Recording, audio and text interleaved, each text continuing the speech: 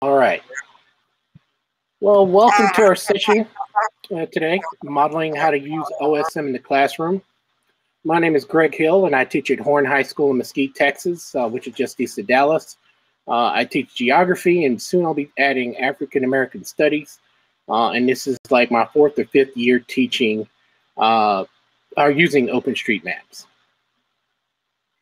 And my name is Celeste Reynolds, and I teach at Mashpee High School, where I teach AP Human Geography, current events, women's studies, and we'll be teaching U.S. history for the first time next year.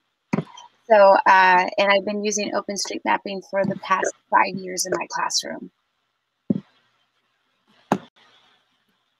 So today our workshop objectives, we want to explain the why of mapping. That's a really big part that we feel has been a missing piece of trying to connect teachers, college professors, what have you, and educators in general, of connecting them with OpenStreetMaps. Because oftentimes you go to an OpenStreetMap workshop and, you'll find, this is how to do it.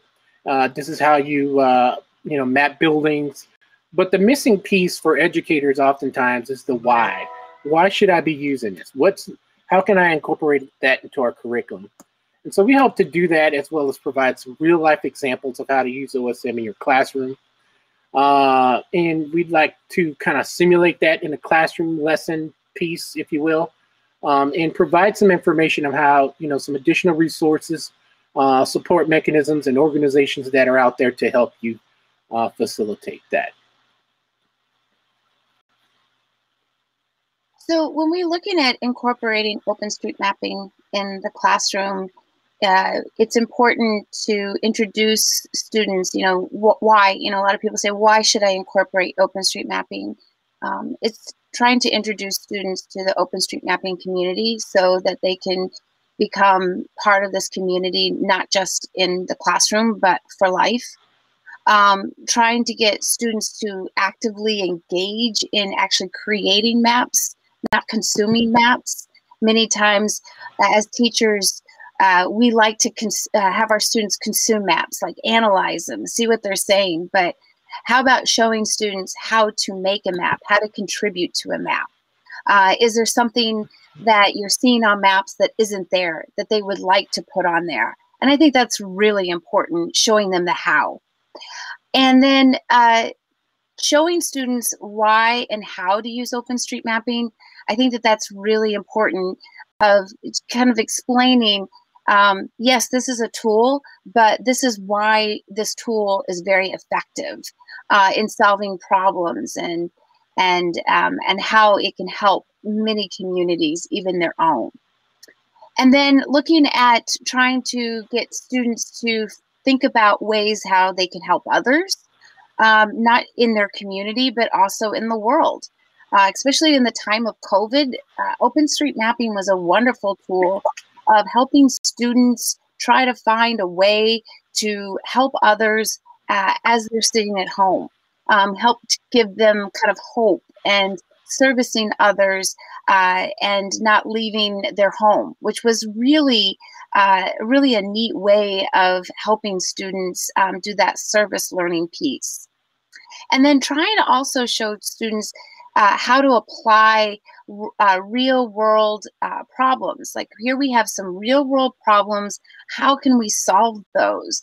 And would a map help us solving those problems? And I think that that's really important. And like I've said before, any way that you can take your curriculum and apply it so that they're doing service learning and taking it and applying it to helping others is a huge advantage for your students. And then getting them civically engaged in their community and their world. And I think that that is very important for we instructors or educators to show students how they can do that. Furthermore on the why, we are, as geographers, are spatial people.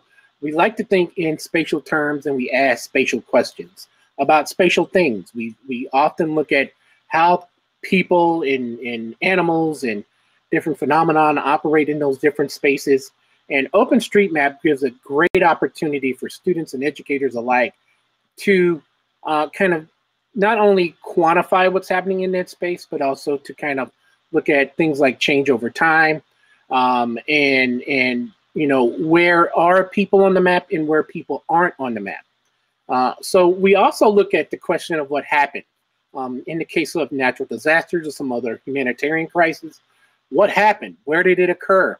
And who and what is affected? Who are the people that are what we tend to look at as the most vulnerable? And what happens is oftentimes there are a lot of people, whether it be different populations, different sectors of society, that have the greatest need, but government maps or even corporate maps, as I like to call them, or for-profit maps, don't have their information. And so we tend to have the idea of trying to make the invisible visible. And so maps and data kind of helps us to answer those geographic questions and kind of bring the missing pieces that are missing in terms of proprietary maps and other maps. And OpenStreetMap helps us to do that.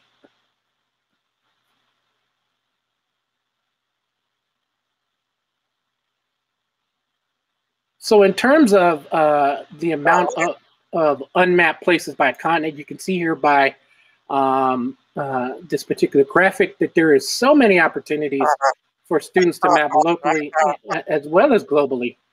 You know, with Africa and Asia being probably the two biggest areas that stick out on this particular graphic, but even in North America, even in Latin America, there are places that still aren't mapped. And this is not an all-encompassing number, because even still, for example, locally in Mesquite, there are new structures going up. There are 800 new homes that are going to go up within the next 5 to 10 years around our campus, and they're not even on the map. Right now, they're grasslands areas, some are agricultural lands, and soon that will change, and that stuff will need to be mapped. And plethora of uses that we could have, you know, in terms of school attendance boundaries for first responders, and mapping out their needs and putting out resources in those different areas. So when we're looking at trying to talk to educators, we're trying to get them to think about who are the most vulnerable, because usually the most vulnerable people in the world are the people that are not mapped. And so we try to look at informal settlements, for example, refugee camps, internal displacement, over-urbanization, squatter settlements, and also rural settlements. A lot of places in the United States in rural communities are not mapped. Just a year ago, I am from a small town in Illinois, about 1,500 people, and I found out that my Mount Pulaski, Illinois was not mapped in OpenStreetMapping, and all the little towns where my friends and family live have not been mapped. So there's a lot of places even here in the United States that are not mapped as well.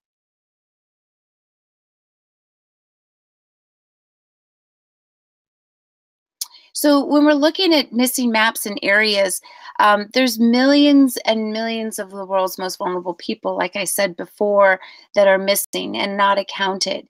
And when we think about this, I think it's really important to kind of emphasize to our students that if people are not mapped, then they might not be put into consideration when governments or corporations are making decisions about how they're going to use that land.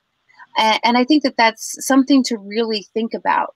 And so if we have this many people that are not being mapped, they're not being considered while governments are making big decisions about those areas as well as those people.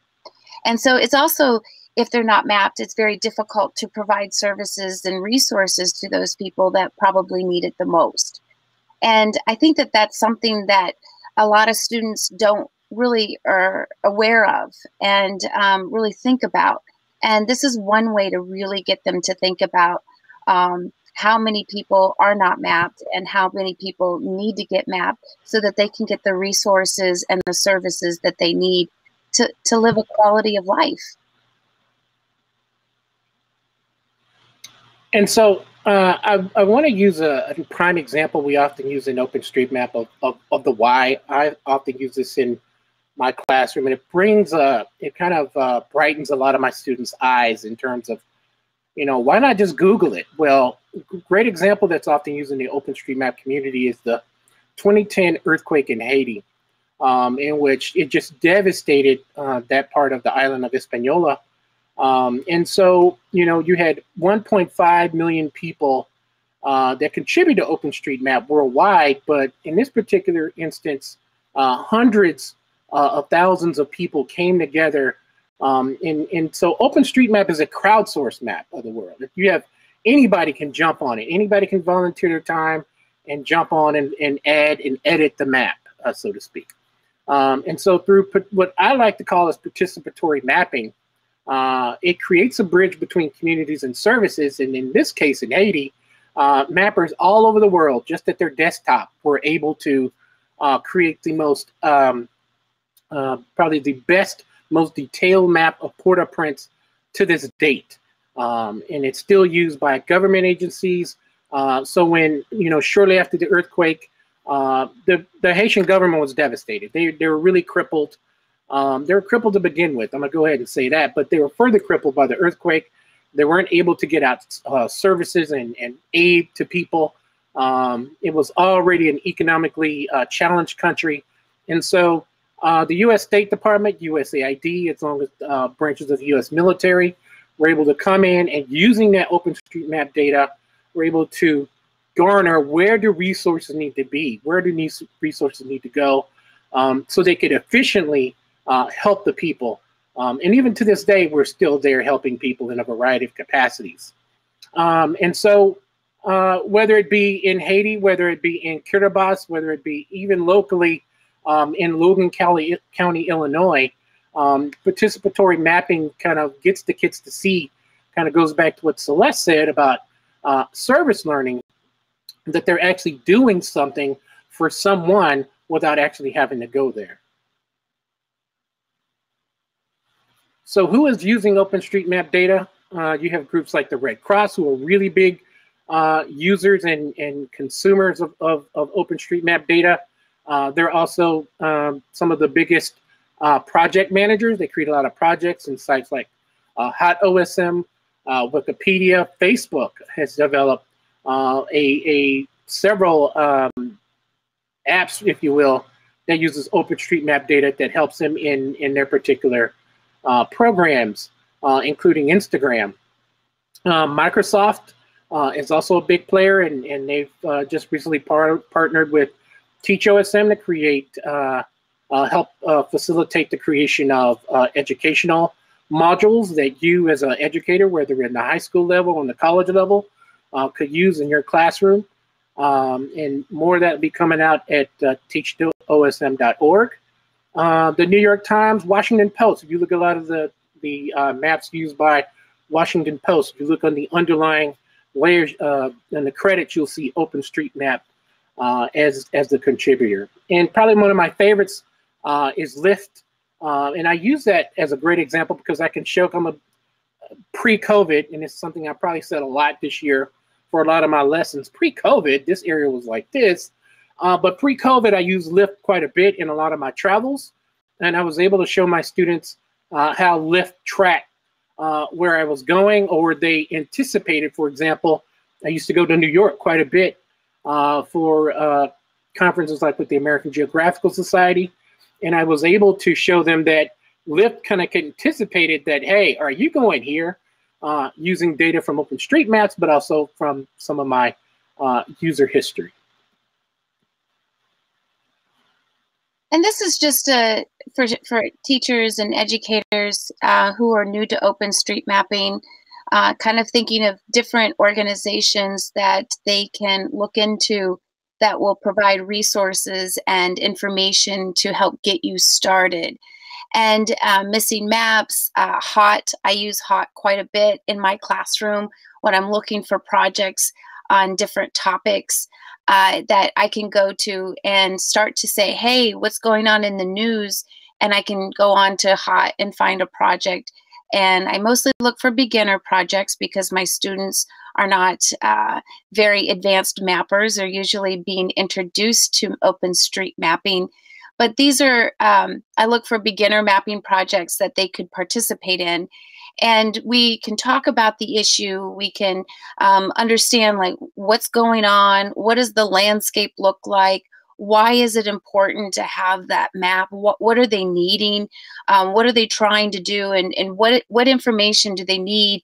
And I think it's really a wonderful experience to kind of link that, because once students know that why, they're ready to map. They're ready to help others. They're saying, hey, we've got the technology and we can sit here and help people for the next hour. Let's do it. And so these are different organizations that you can look into for different projects.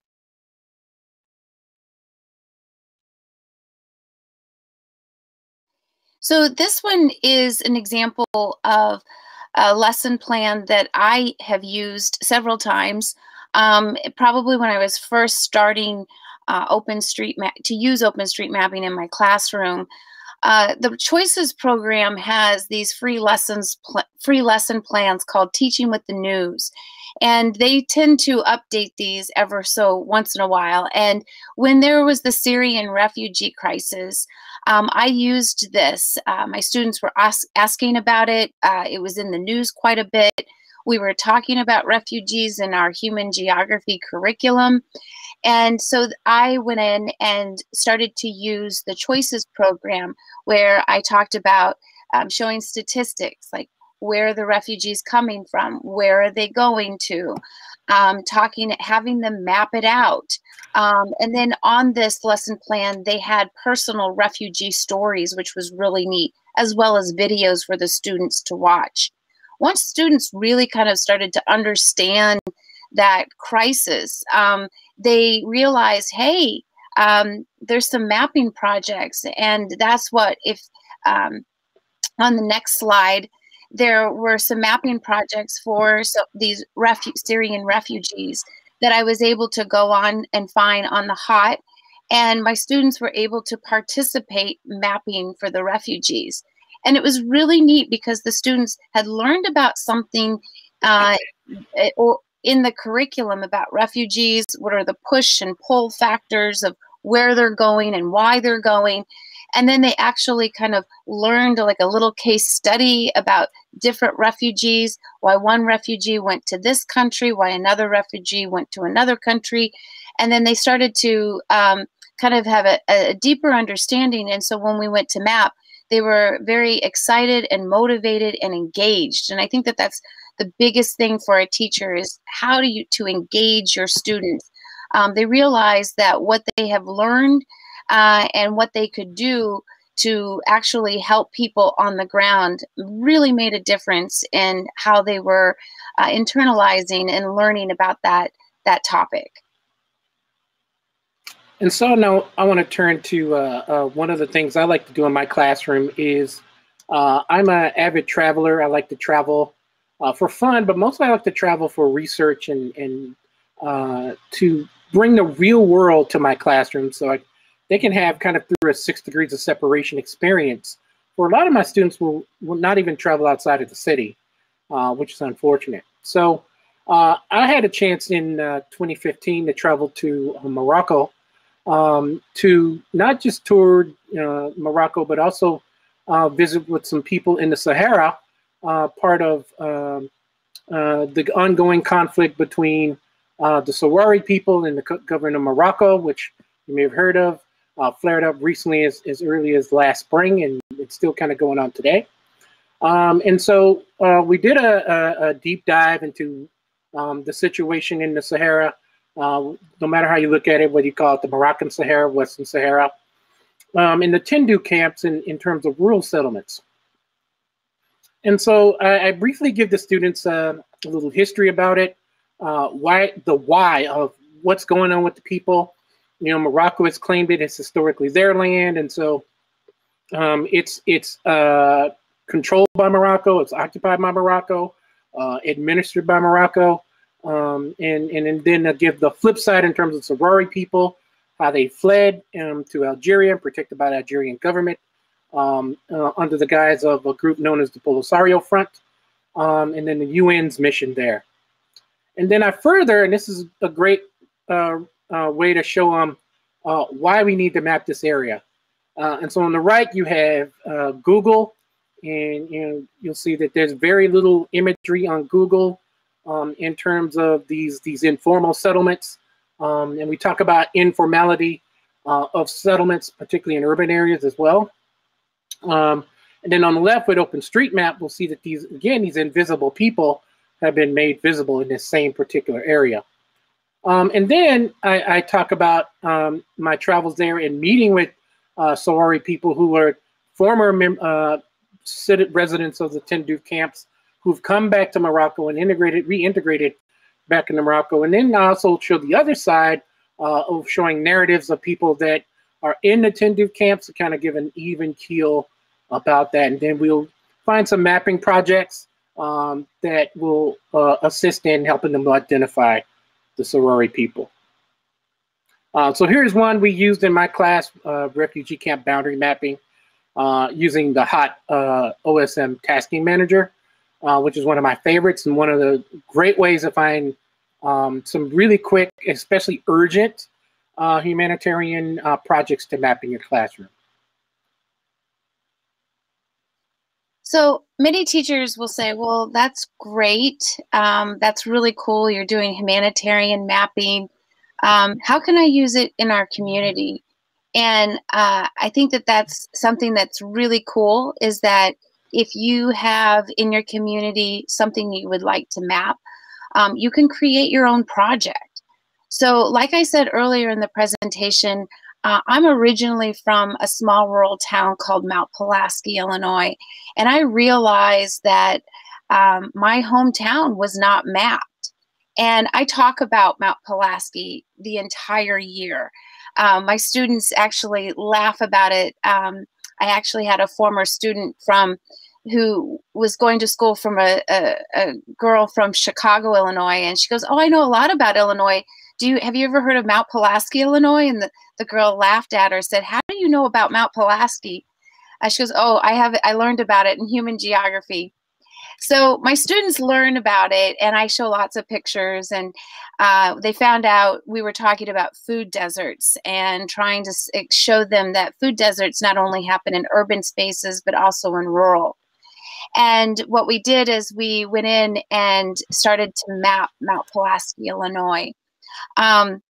And this is kind of just showing you, I created the project with the help of Stephen Johnson from the Teach OSM team, and then explained, and the students were familiar with Mount Pulaski. They wanted to help Mount Pulaski. They interviewed several people from Mount Pulaski that were trying to revive a community garden so that they could sell these vegetables these fresh vegetables to the community. Otherwise, everyone in the community has to drive at least 15 miles to get to the closest grocery store to get fresh fruits and vegetables.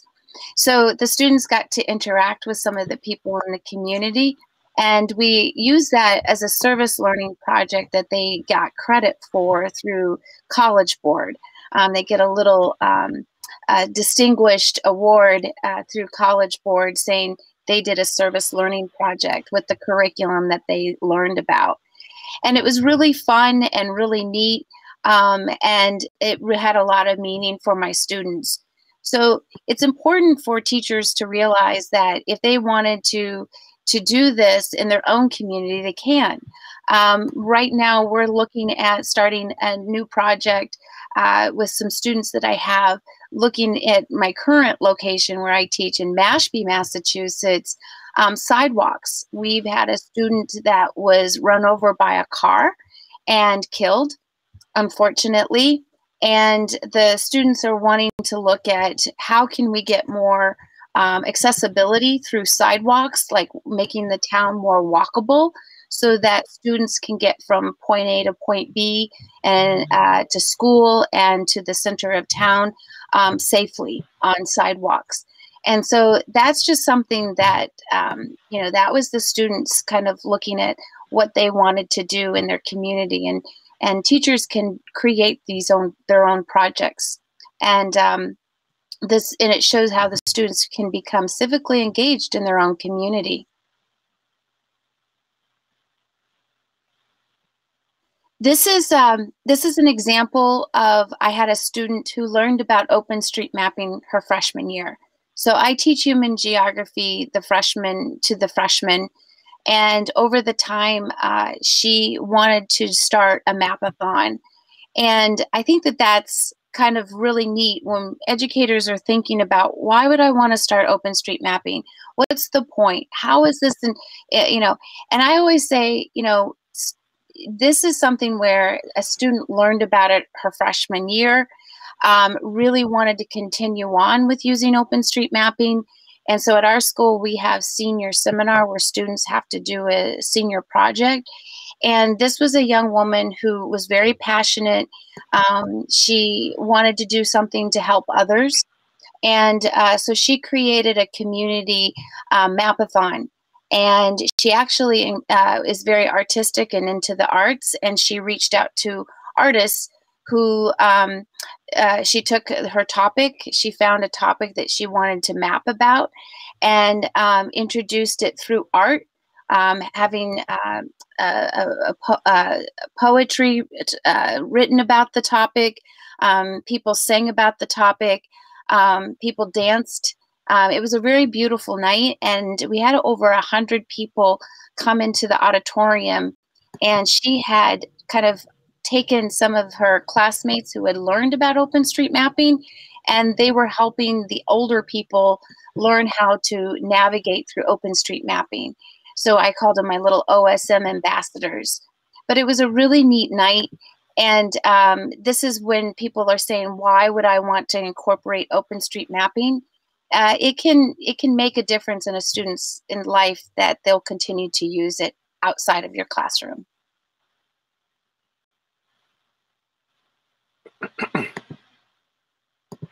So how to connect projects to your curriculum. One of the first things we do is look for or create a project. If you're interested in creating a project, you can contact the great folks at Teach OSM, which we are a part of, and we can help assist you in creating that project and getting it out there at task.teachosm.org, and see where is there a part of the world that you like to map, or is there a project locally? I know there's been schools in all over the country that say they wanted to map different things on their campus that aren't a part of OpenStreetMap. There's, like I mentioned before, there's a lot of development going on around our campus that my students are itching to delineate and get digitized on OpenStreetMap. And then research some background information, find out the purpose of the project, find some background articles that we've listed here, and have the kids read about what's going on. So for example, I know Celeste did one on volcanic eruption in Indonesia. So she had her students read some background information, watch some news reports from NPR and other sources. And so it clicked with this kids when they start the map, that, oh, okay, this is why we need to do it. And so once the students start mapping the project, it's really cool if you create a hashtag. This way you kind of keep track of the edits. That's one easy way you can do it. And then also you can do it with another tool, how did you contribute when OpenStreetMaps, which I will show you here using my username. Give me a second. Let me share that. Let me share my screen. And I think you should be able to see it here in about a few seconds. Well, let's see. You want to do a choose application or tab. Sorry, guys. This is a brand new platform for me, so give me a second. Hey, Greg, we could actually see your screen when you were doing that. Okay. Okay, cool. So you're good. All right. So here it is. Hopefully you guys can see it. You'll see, there we go. And so I'll drop this link in chat along with some other tools that you can use to, let me see in the chat button, where's the chat? Here, conversations. Let's see. Oh, we got a comment here from Jennings. I have a handful of animation stats on the 2020 Haiti mapping that you have to share for your use in the classroom. I love that. Please send it to my way. I'll drop my email here at the end. Thank you for that. That'd be awesome. So what I've dropped is the link to, it's called Overview of the Results Maps. And I think Pascal Nice is the guy that created this. But so the question I get a lot of times from kids is this for a grade? And so, yeah, it's for a grade. And so teachers often ask, well, how can I grade it? So one of the things I do logistically, which I'll talk about here in a second, is a little bit about logistics, is first of all, I have them set up an account. And then I like to secure their usernames. I'll have a Google form. I actually created a hyperdoc. And if you're interested in that, email me and I can send it to you.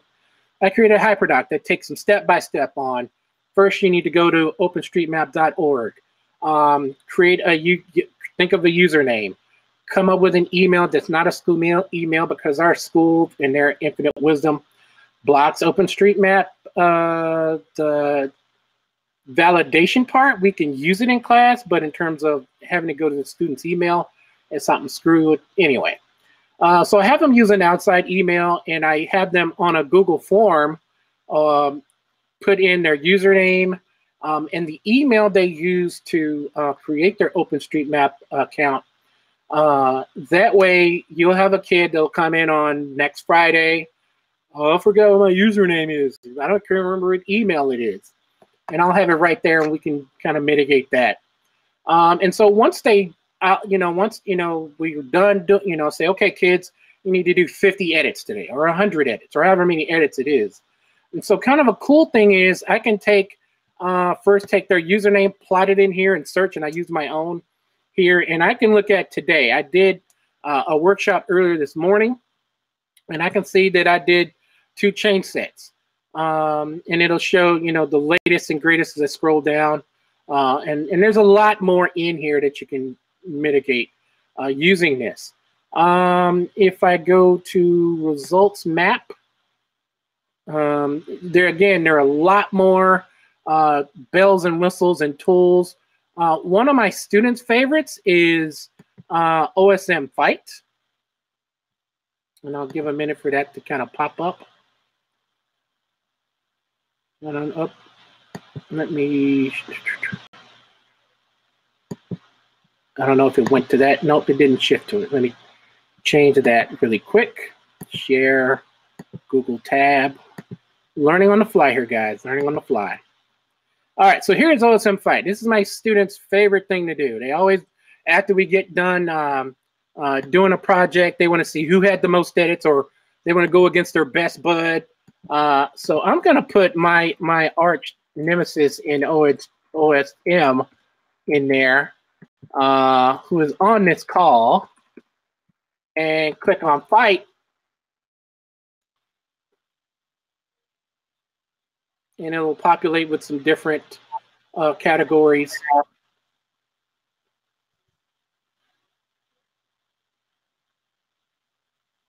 Greg and I are good friends, and we have a competition of who's going to get to advanced mapper. Yeah. So first it was intermediate, now it's advanced. And so for months, she would win, and now I don't know, maybe because of recent mapping my students, I am forged ahead in doing that. So that's another cool thing, and it also is a good motivator for kids to actually do good work. Another thing I also tell my students is Big Brother is watching, and so I had an incident where a student mapped a 40,000-foot waterfall in a place where there's no water. And I tell the kids, hey, this is life and death. This is not a playroom. So We're doing real work here. We're doing real geography, so to speak. And if I could share another screen here, another way I can use to check, particularly on my own projects. Let me stop sharing that. And then share this other tab. There it is. This is a project I created within Teach OSM in Western Maryland. I used it with the Maryland Geographic Alliance. Is scroll down and use change sets in OSM CHA, which is a great tool again to gauge who did what. You know, there's a lot of great tutorials on how to use OSM CHA and other things. It shows, you know, when I did this particular workshop a couple hours ago, you'll see who did what. And the good thing is, you know, my good friend Melly doesn't mind. It shows you exactly what they did and where they did it. It'll take a minute to kind of populate with my slow computer. Hopefully. But you get the idea. It'll show you exactly what they did and where they did it. Maybe this one will work. Let's see here. Nope.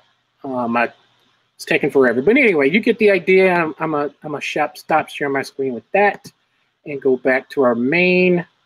For first, are there any questions whatsoever? You can drop them in chat. Any comments? Any resources you may want to add?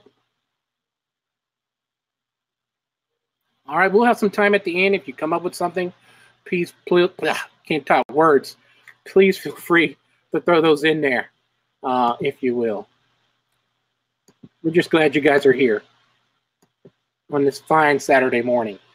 So that's kind of some of the things, and it kind of leads into the next slide.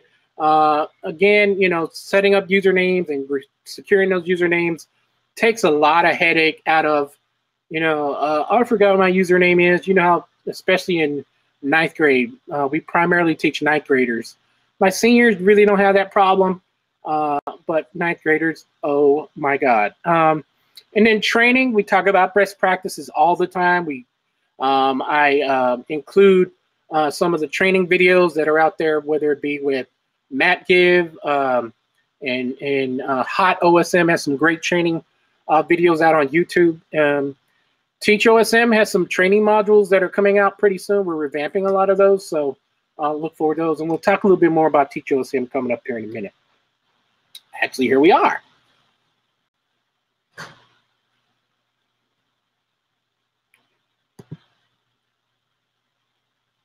So all right. So here are a couple of resources, additional resources. Again, starting with Teach OSM. If you go to teachosm.org, we provide a lot of lesson plans for teachers. We're starting to update a lot of those, especially with the update to the AP Human Geography CED class and exam description, which is kind of the guidepost for how teachers teach that course. We also offer tutorials on how to use OSM. I had mentioned before, we have a new partnership with Microsoft, in which we're trying to develop some class modules for teachers themselves who don't want to necessarily have time to come to a long workshop or whatever. They can do it at their own time. We also have weekly MAPI hours hosted by the American Geological Society. And this is where teachers can come and get immersed in a really relaxed and easygoing way. You know, you can bring your favorite beverage and just have a great time with other educators. And then we also mentor teachers on how to use OSM and can come to your classroom and help you in that endeavor.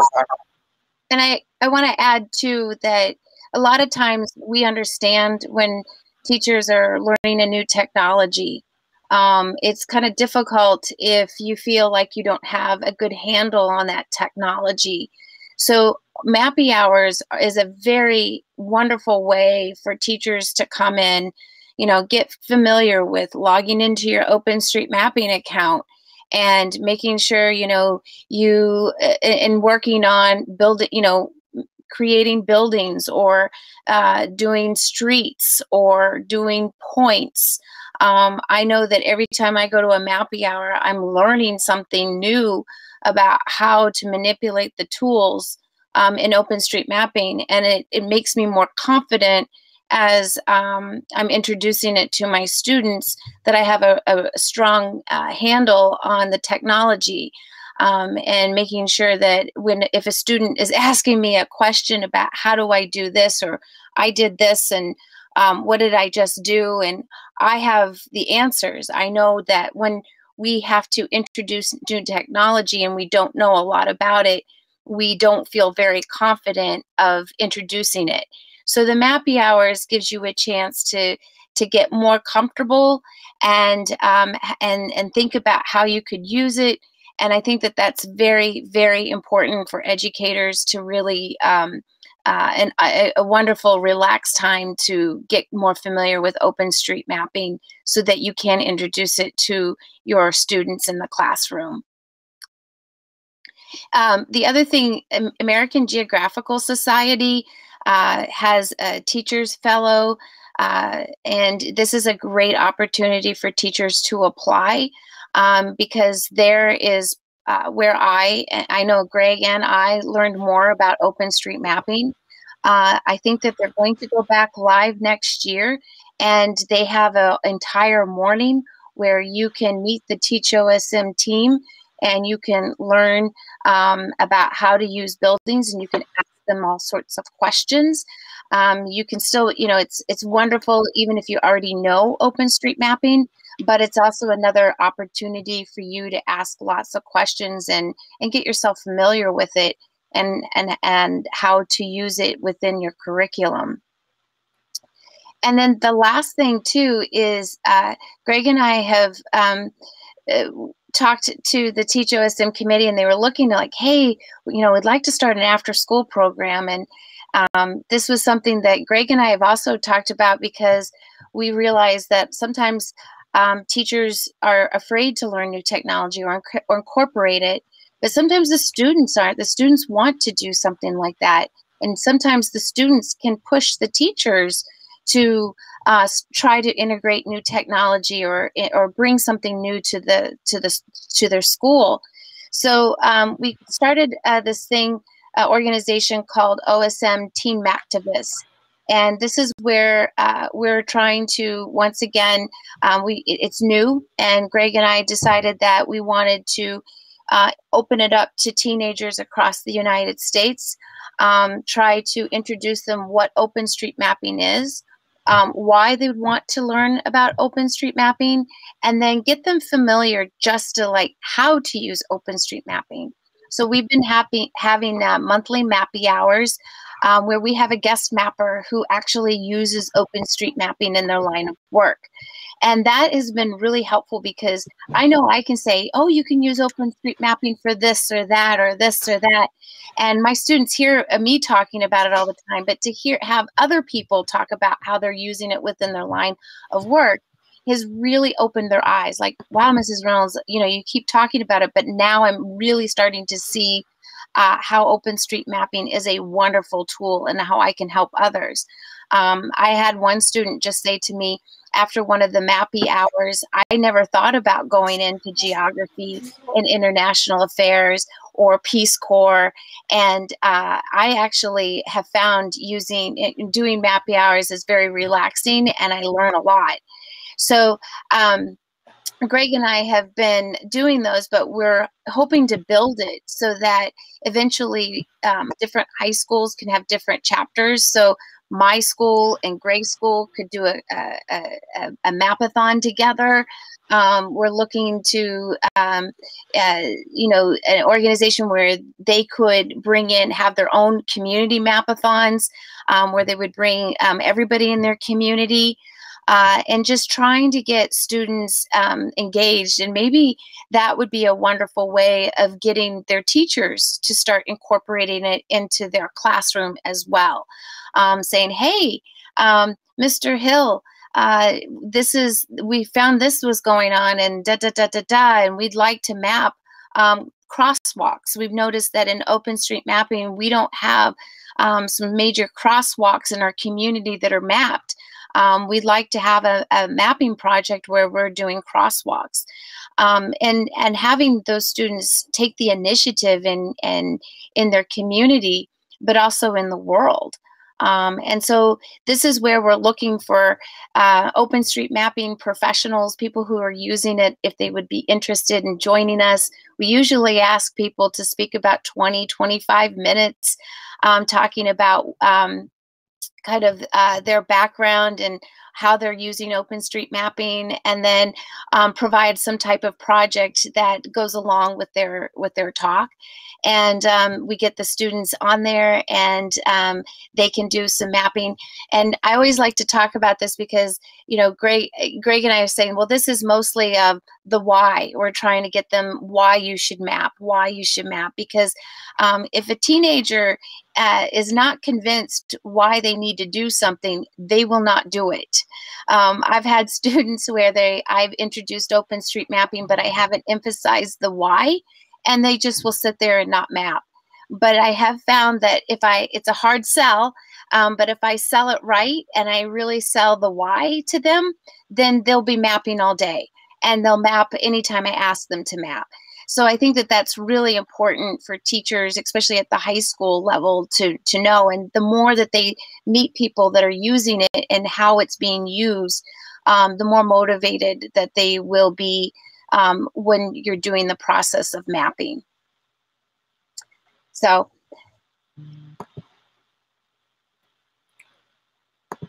thank you. Go ahead. Go ahead. Go ahead. We want to thank you guys for coming today. Here's our contact information if you want to take a screenshot of it, screen capture. I'll also drop it in the chat if you just want to grab it from there. And, you know, reach out to us if you have any suggestions, if you have any questions. You know, we're here to help. We would just want to make this a better place for OpenStreetMaps. And Celeste, any parting words? Yes, I just want to say thank you for joining us today. Greg and I are very passionate about trying to help teachers incorporate OpenStreetMapping into their classroom. We feel like it has really elevated our instruction and helped our students in so many ways. And we see it, you know, it's exciting because our students come back to us from college and they get really excited that thank you for introducing us to this opportunity. And so we want to really stress that it might be frightening and sometimes you don't necessarily understand how to do it. But if you need that extra support, we will be happy to help you. Stephen Johnson from the Teach OSM committee is fabulous. He will help people out setting up new projects. If you have questions, he's so helpful and available and supportive. But the thing is that there's a lot of different ways to get involved, and you will really elevate your teaching and get in student engagement, which I think is one of the best things that we can do as educators. So thank you. And there's also a Teach OSM Slack. There's a Teach OSM Facebook. There's Teach OSM Twitter. Teach OSM Instagram. So you can't get us those ways, any of those other ways, feel free to reach out to us through social media.